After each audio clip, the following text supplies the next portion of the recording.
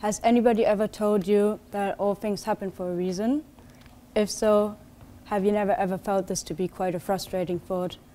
I mean, some things just happen, they appear, and they seem very unfortunate, but with no real sense or meaning behind them.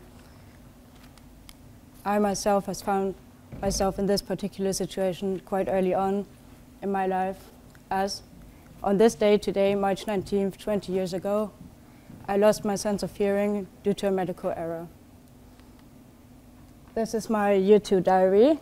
It's all in English. I visited an international school in Germany. And our year 2 teacher, she asked us to journal every week on Friday afternoon and just jot down all our thoughts or feelings and just note it all down. My name is Julia. I'm 7 years old. I'm in grade 2S. I want to tell you something about hearing. When I was born, I was able to hear, just like you. When I was 3 weeks old, a doctor gave me wrong medicine. Then I was deaf. Now, let's rewind and see why I wrote all this back in 2009.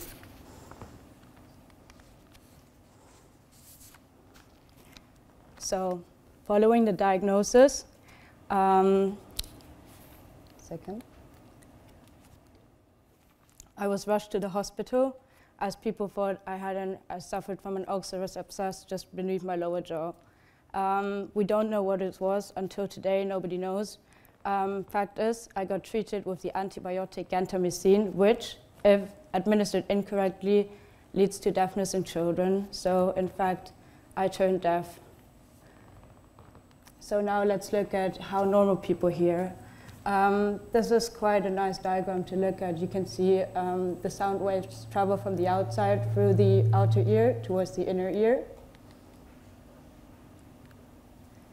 Then they vibrate this bony-looking structure, the oscillatory drums, which then emit the vibrations further on to the cochlea, which is a super tiny little organ which looks like a snail, kind of.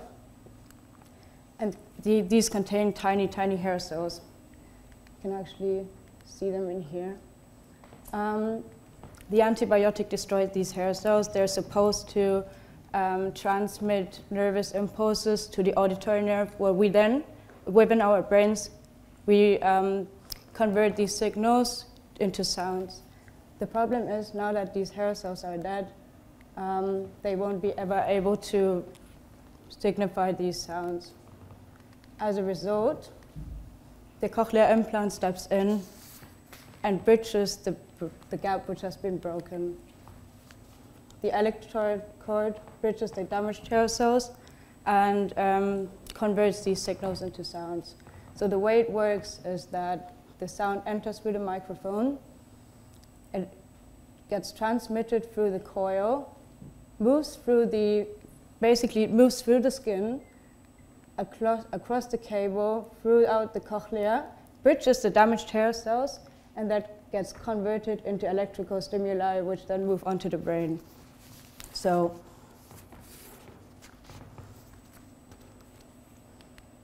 now that I fought to regain what I had lost, this turned into a 7-year-long court case.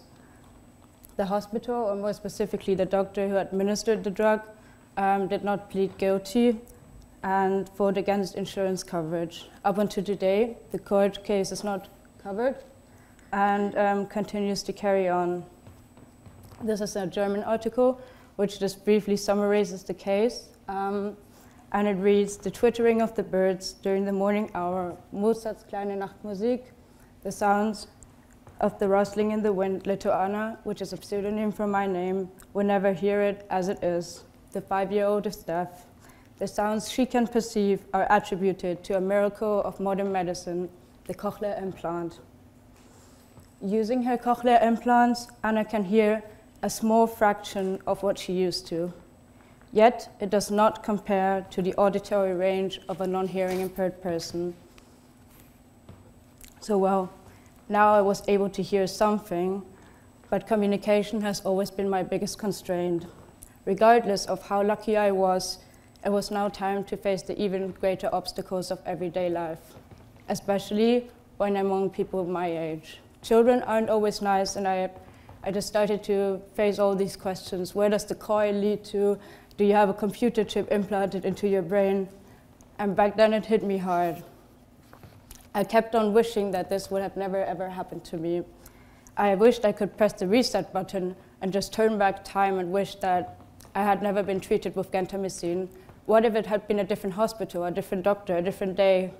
Well, I wished for something I could not have. I never asked myself the question, what can I do? Instead, I let this obstacle define me in virtually any aspect of my life. It is not that I could not see a way out, it is that I did not actively search for a way out. So I continued to build myself a very, very limited comfort zone. I wouldn't speak up when I didn't understand things. I wouldn't be willing to adapt in any certain kind of way because I did not want to be different from the other peers. Well, I found myself standing in between two doors. I wasn't able to decipher sign language because I didn't visit a school for deaf people, and I wasn't able to understand the people around me because I didn't hear as much as they did. So eventually I was standing between two doors but not able to enter either of them. Effectively, I woke up every single day thinking about what I would give up in order to turn back time. I was stuck thinking two words which at a first glance seem harmless, but if you place them next to each other and repeat them in your head over and over again, become of destructive nature. What and if? What if? Instead of thinking, what can I do about this, and asking myself this question, I was asking, what if? What if this had never happened? I can't hear. I don't know how it is to hear like a normal person. When I put them off, it is so silent. It is like nothing is happening. It is very hard for me when a lot of people are talking. Then I don't understand, and I don't understand a lot. Hearing is hard work for me. My biggest wish is to hear, just like you. I cannot swim with my hearing aids. So I kept longing for something I could never have, instead of facing reality and actively trying to overcome the struggles I faced. I've always wanted to swim, but I could simply not imagine myself in a swimming pool, facing kids who I did not know, and on top of that, who I was not able to communicate with. So how could I ever face these struggles and join a swimming team? Well, I did not visualize any form of solution for my handicap to coexist with my plans for the future. The only solution I saw was the mythical cure to deafness, which, until today, does not exist.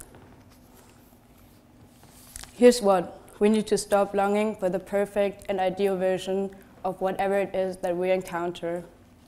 This is when a philosophical concept comes into play, stoicism. It's not simply about unemotional and stubborn philosophers, but it is a way of thinking which we all can learn and take away from. The Stoic philosophers suggest that we should see life as a play. We should try to simply control whatever lies within our control and our sphere of influence, and we should face away from the things we cannot change. In fact, they suggest we should treat the cards we work with and play them as best as we possibly can. We're all actors in this play. We haven't chosen our role, and we don't get to decide over everything that happens. So, for example, just imagine you receive a random set of playing cards. Some things are fixed. So maybe the country we were born in, the family we're born into, our ethnicity, the sex we're assigned at birth. Rather than to fight against all these things we cannot change, we need to redirect our focus and think about the things we can change, the things which lie within our sphere of influence. This is when I ask myself, what can I control? I cannot turn back time and change the fact that I was wrongfully treated with the antibiotic gentamicin. What I can change is my attitude towards the challenges I face. I began to realize this after I hit rock bottom. I realized that none of what I had been doing would help me move towards the life I wished to have.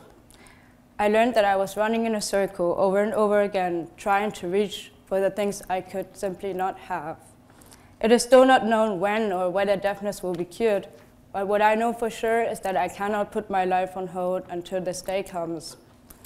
So According to Stoics, this involves the division between the things that lie within our control and the things that do not. Much of human unhappiness actually is due to the misclassification. We believe that we can change things when in fact we don't, and we spend too much time wondering and being sad about, well, something we just cannot do anything about. The philosopher Epictetus says that the things we can control, the things in our power, include our judgments, impulses, and desires.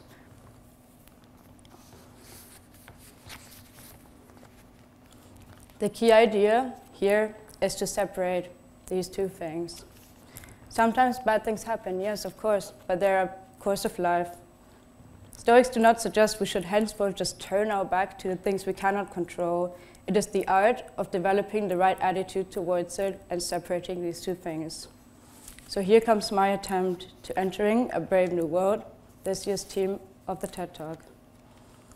So initially, making a change was hard. It was demanding effort and courage, and most importantly, the action of stepping out of my very limited comfort zone. The beginning of me actively doing something against the struggles I faced since I was 3 weeks old. The most important thing to note, though, is that the brave new world is not a perfect world. Admittedly, it was tricky at first. I was trying to communicate. I was trying to do things I'd never done before. I learned to speak up and explain what the problem was, and I learned to communicate my issues. So, for example, when swimming, my teammates used to just play pantomime with me. We would try to explain the formations I would swim in, and what I learned is that humor is a great way to overcome struggles. So I felt that we were laughing together instead of them laughing about me, which changed a lot for me. Whenever I totally misunderstood something somebody signed, it would not be the others laughing about me in this case. And this made my everyday life so much easier. I had gained confidence in my abilities. 2.5 years later, I was a state certified lifeguard on duty. This is my teammate Felix and I, where we were practicing for the silver and gold life-saving badge. And the one on the right is my very first one. So Stoicism ultimately taught me is that we can grow from challenges once we learn to separate them and we learn to distinguish between what is within and what is not within our control. Now, I view my handicap in a different light. I see obstacles which are to be overcome. I view them as challenges. I don't view them as walls. I'm still learning to grow from these day to day, but now I know I can change and I know I can adapt to develop the skills I need. These skills are not limited to the swimming pool, but they benefit me wherever I go. Although even today, I only perceive around 48% of the human frequency range, so I hear around like half of what you guys hear, I'm not constrained by what was initially termed a lifelong disability. So even though I carry this beautiful disability pass stating the holder of this pass is severely disabled, it no longer defines me. Asking myself, what can I do about this, has genuinely changed the way I live. This is German, and it reads that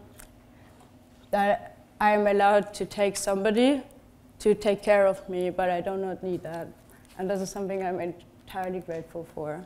So now, having learned from Stoics, I realized that although deafness did limit my abilities when I was younger, I'm now more able.